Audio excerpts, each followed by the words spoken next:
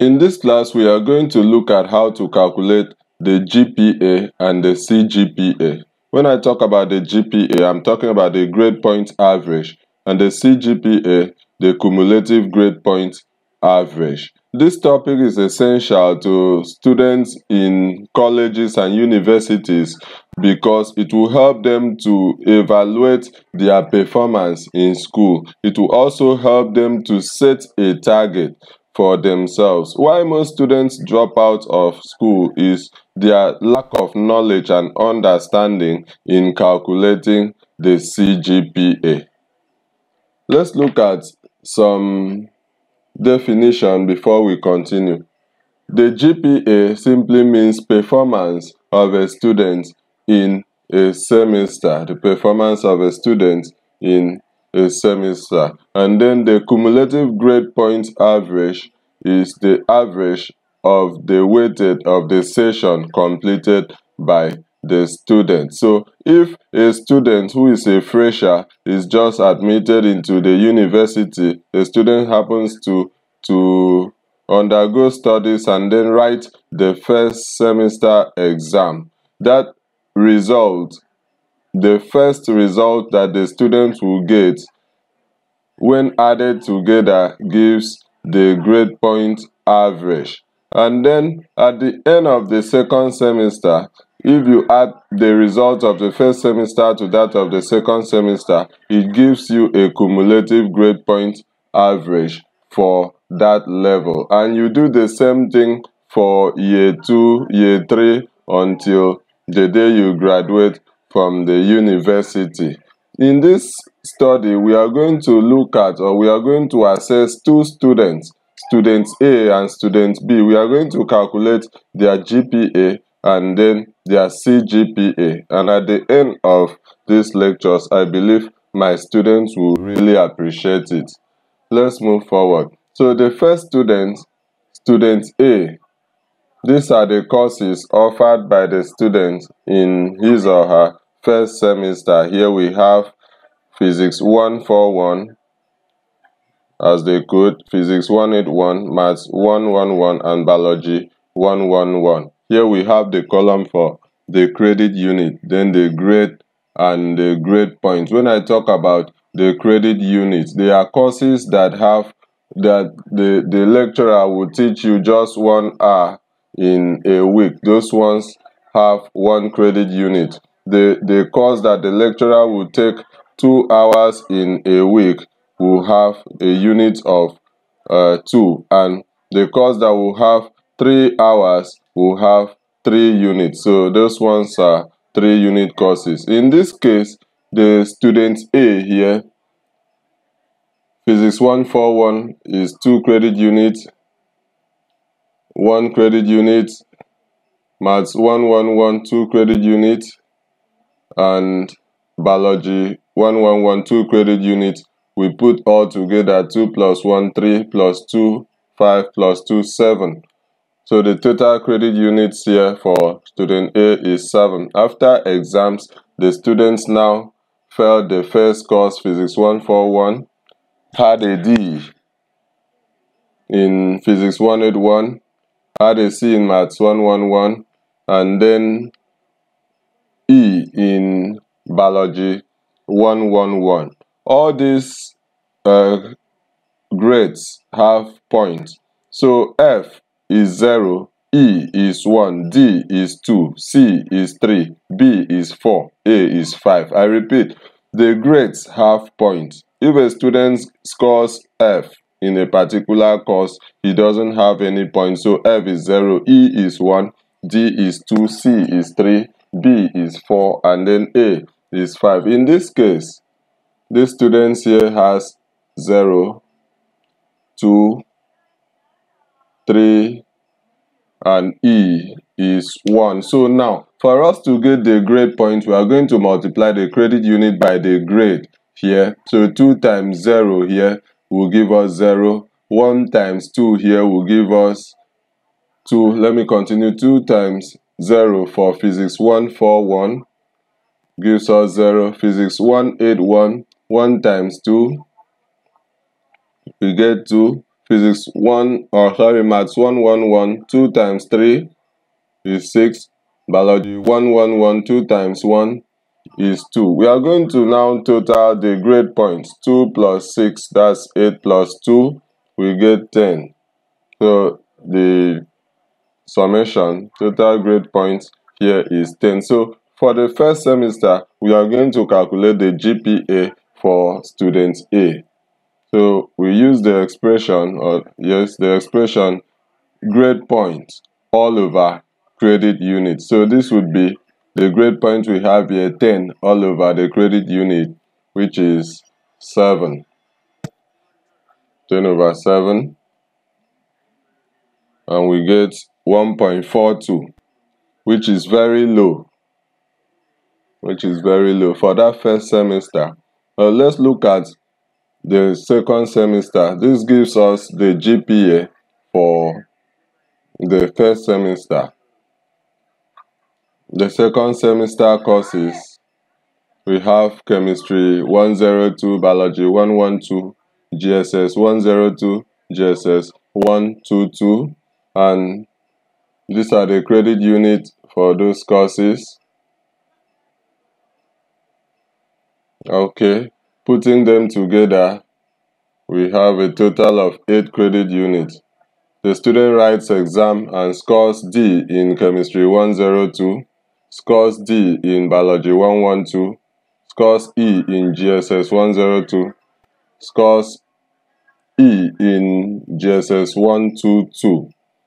E is 1 point, E is 1 point, D is 2 point, D is 2 points. Here we have 2 points here, 2 points, 1 and 1. Okay, so for chemistry 102, 2 times 2 will give us 4.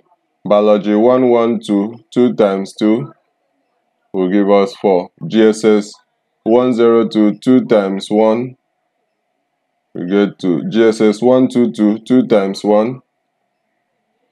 Okay, so here we have 4 plus 4, this is 8 plus 2, 10 plus 2, 12. We have a total of 12.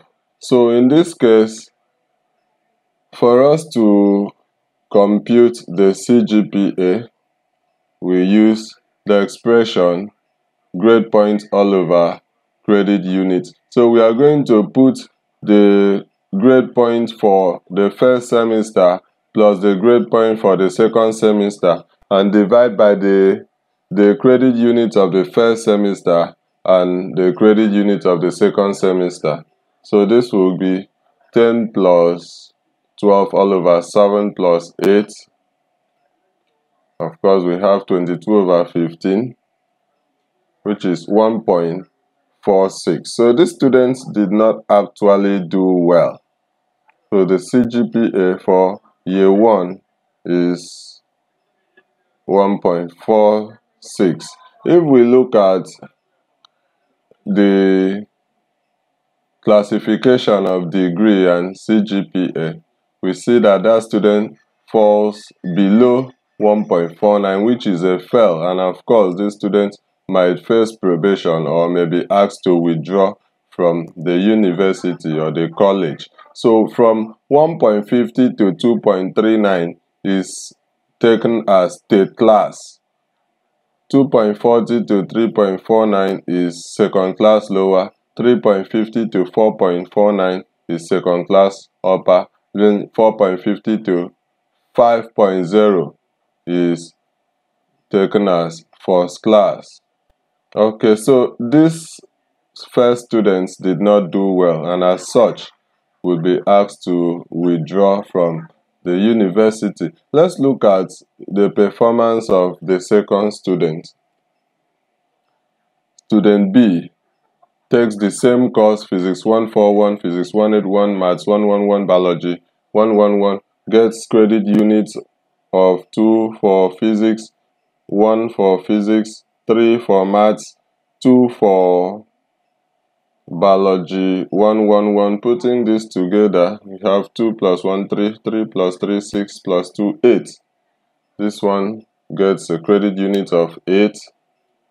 Writes the Physics 141 and scores an A.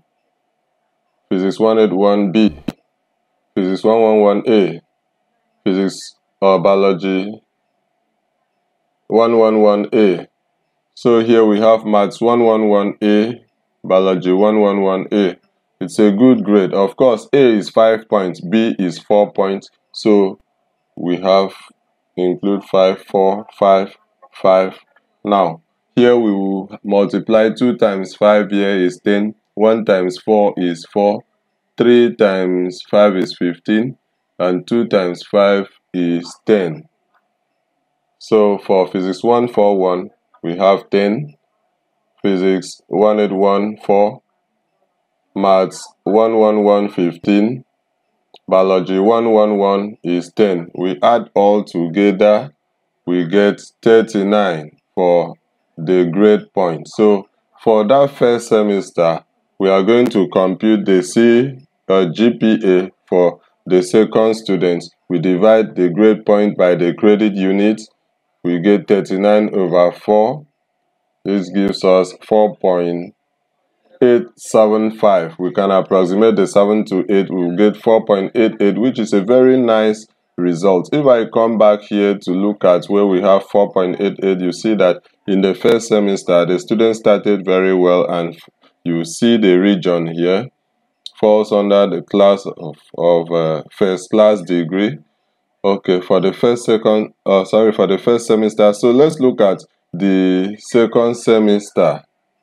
The second semester, these are the courses: Chemistry 102, Biology 112, GSS 102, GSS 122. The credit units are given.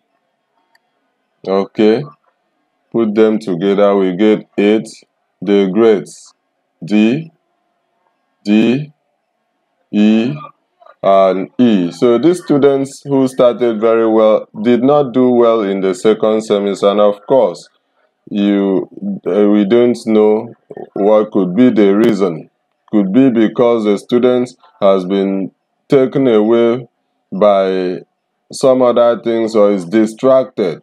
So let's look at the points here. D here is 2 points, 2 points, 1 point, and 1 point. We are going to multiply 2 times 2 to get the grade point for Chemistry 102. 2 times 2 is 4. Biology 112. This is 4. GSS 102. This is 2. GSS 122. This is 2. Putting all together, 4 plus 4 is 8 plus 2, 10 plus 2, 12.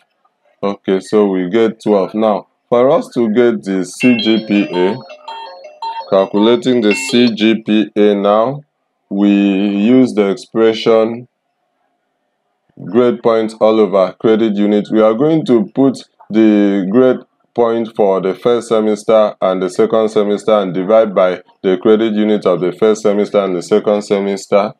So we now have 39 plus 12 all over 8 plus 8. This gives us 51 over 16. And then the students drops from 4.88 to 3.18.